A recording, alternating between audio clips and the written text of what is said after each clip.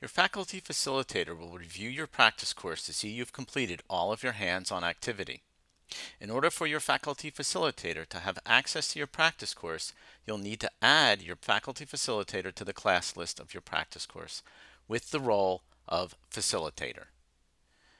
To perform this, you click the Communicate tab on the nav bar, click Class List, click Add a Participant, click Add Existing Users. In the Search For text box, enter your Faculty Facilitator's first and last name. So in this case, I'll pretend that it's me. You then click the search icon or press the Enter key.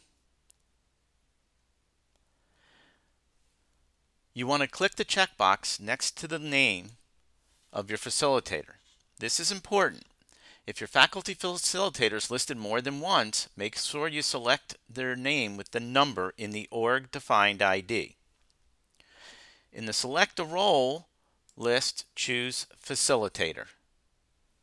Click the Enrolled Selected User button, then click Done.